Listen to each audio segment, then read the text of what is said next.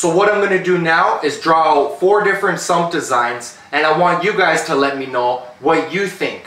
Which design works best, which one you use, and if you have any tips and tricks to actually help me create this best designed sump filtration system.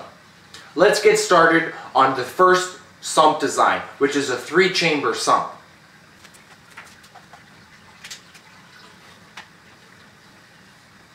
So here's my sump tank. Measures 30 inches long and 12 inches tall, and also 12 inches front to back. We're going to divide this up into 3 chambers. First chamber starting on the left.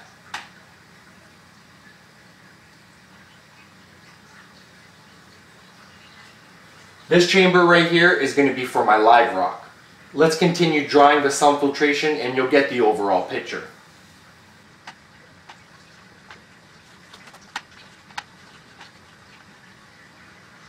This is my skimmer right here. This is going to be my pump.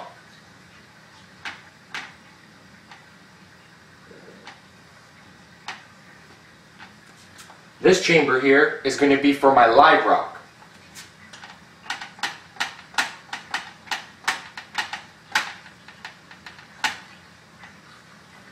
So again, chamber number 1,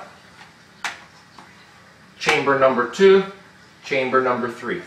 Starts from the left and works its way over to the right. The water from our main display tank is going to be draining in our first chamber.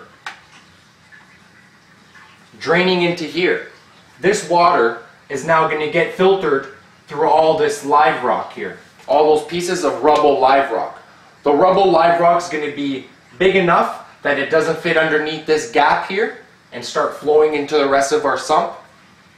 And again, not too small, again, like I said, so it will flow through the rest of our sump.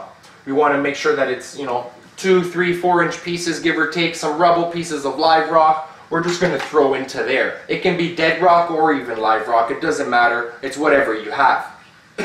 The purpose of this chamber is to act like a natural springs waterfall. The natural springs water actually gets cleaned and purified by the water traveling through the rock and the waterfall itself. Just by the water being hit and rubbing up against all those pieces of rock that are coming through the waterfall, that's what actually creates the natural spring water and purifies and cleans the water. So we're going to incorporate that method into our sump filtration system with our live rock in here, our skimmer here, and our return pump. I want to show you more or less where the water level line is going to be. The water level line in our live rock chamber is going to be about this high, which is going to be the same height as a skimmer chamber. The skimmer chamber is going to be from here to here. Our pump chamber is going to be approximately from here to here. We built this design of the sump filtration according to my skimmer and somewhat along with my return pump. The skimmer is recommended to be in a depth of water between 7 to 9 inches. So therefore, we need to make sure that from here to here is about 7 to 9 inches, as that is the recommended depth that the skimmer is supposed to be submerged into water. Another thing that we want to find out about our skimmer is what is the footprint size of it. From the bottom, basically from left to right. Is it 10 inches by 10 inches, 12 by 12, 14 by 14? In this case, this skimmer is approximately 10 inches by 10 inches along the bottom. That is the footprint design of the skimmer. So we know that it's going to fit inside the sump, no problem, because our sump is 12 inches high by 12 inches front to back.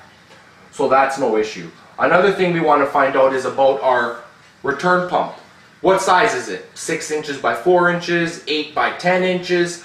Is it going to fit in our chamber? That's pretty much all we need to figure out. Is the submergible return pump going to fit inside that last chamber? And it sure is, because the return pump we're getting is about maybe 5-6 inches, and we're going to have a big enough chamber to install that submergible return pump.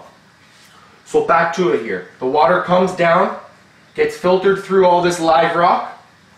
Once it gets through the live rock, it's going to go underneath this piece of glass and up and over and enter the skimmer chamber.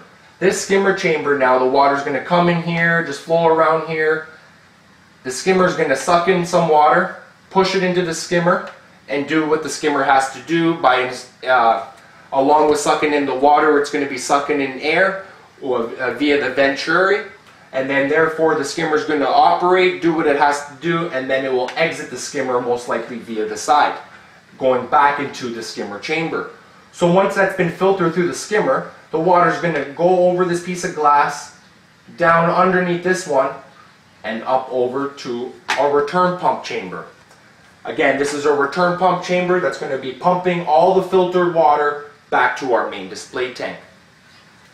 1, 2, 3 chambers, live rock skimmer, return pump.